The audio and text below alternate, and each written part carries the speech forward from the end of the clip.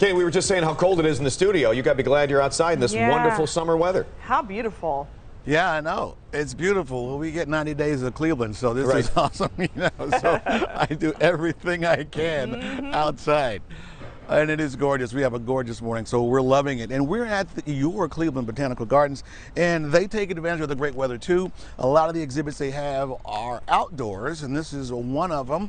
And Ryan is here to bring that into perspective. Ryan, this is pretty cool. We started out with a smaller one. Now we see the kind of progressively getting bigger, right?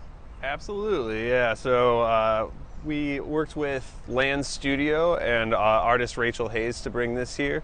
The idea is to kind of scatter them through the gardens in a way that makes you search through the gardens, try to find new spots, and you can kind of see it from afar and beeline straight toward it, or maybe just come around a corner and happen upon it. Kind of see a piece of it through the trees. Yeah. And it's so.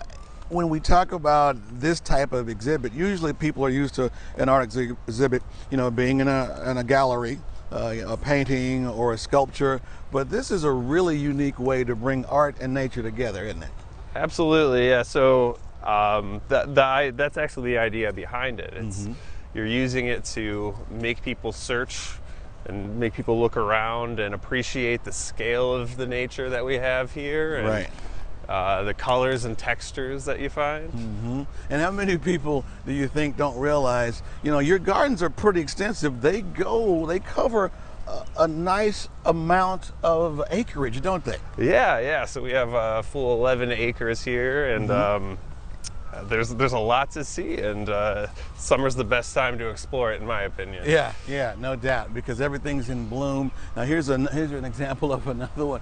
She really used this massive old tree to anchor this this piece of art, and that's pretty awesome. I mean, it might surprise you all, I'm not 6 feet tall, so to give it perspective, but that is really huge, isn't it? Yeah, this is a perfect example of the towering scale of some of these.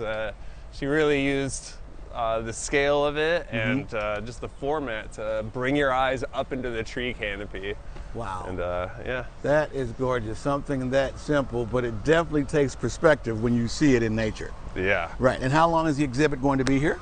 Exhibit is up through September 18th. Oh, September 18th. So you guys have plenty of time to check it out. Lamont, just stay up there and look at that really cool piece of art. When we come back, we're going to go deeper into the gardens to show you guys some more amazing art. Stay with us.